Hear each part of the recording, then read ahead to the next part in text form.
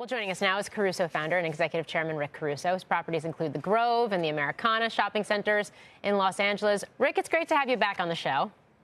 Thank you, Morgan. Thanks for having me. Good to see you. I do want to start with your reaction to what Howard Lorber had to say and what you're seeing.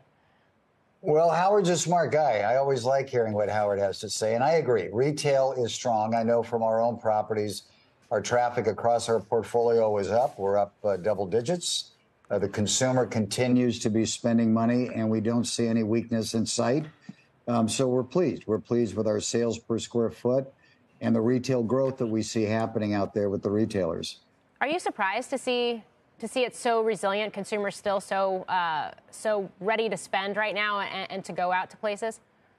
I am actually, Morgan. I'm a little bit more cautious maybe than others because I do worry about the impact on the rising interest rates. I think at some point in time, it's got to impact the consumer out there at some level, but we're just not seeing it yet. I think there was so much money put into the economy for so many years.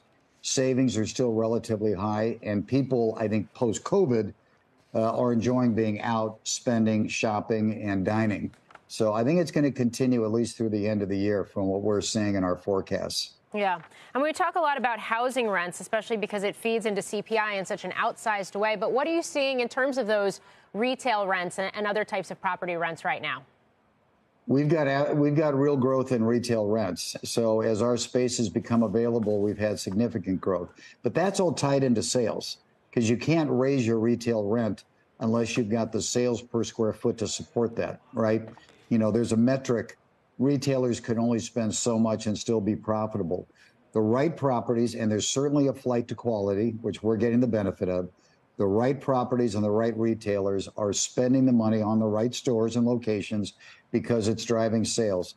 And people want to shop local. People want to be close to their homes. People want to be in an area that's safe. You know, our environments are safe and friendly, and they're actually not designed for shopping. They're designed for people to come and enjoy themselves. And then they shop, and then they dine. So it's a little bit different formula that we have, but it's paying off very well. Yeah, I wonder what you think about the lending environment right now, because we've seen signs that bank credit is tightening. We know that private credit seems to be having a moment with the Apollos and Blackstones of the world being able to step into a variety of sectors right now. What are you seeing in the LA market and the rest of California where you operate? I think it's tough. In the office sector, like Howard said, I think it's very tough. In the retail sector, listen, rates are higher. I don't like the higher rates. The reality is that rates are higher. The 10-year, as you know, is at an all-time high. That's impacting everybody. Lenders have widened their spreads. It's created an opportunity for private lending, and that's going to continue to grow, I think, for the near term. But the cost of capital is up, and everybody, including ourselves, has got to reorganize and adjust their businesses to deal with the increased costs and also inflation. Although the rate of inflation is down, the increases we're living with. So we're doing a lot of thinking about how we're reforming the company, reforming our expenses to be much more profitable in an environment that is more expensive to operate in.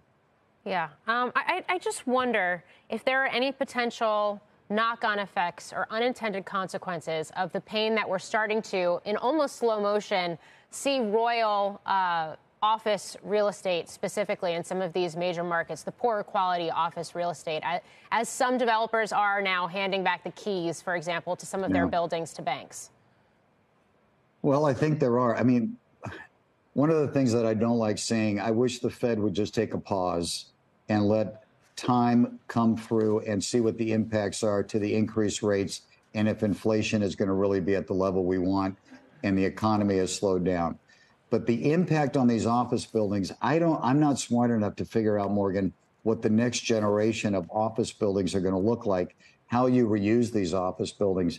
And core downtowns like LA, San Francisco are just getting decimated. You know, we've got a 20% vacancy in downtown LA. Now, part of that is because of the homeless problem. Part of that is because of crime still embedded in Los Angeles, which is a problem.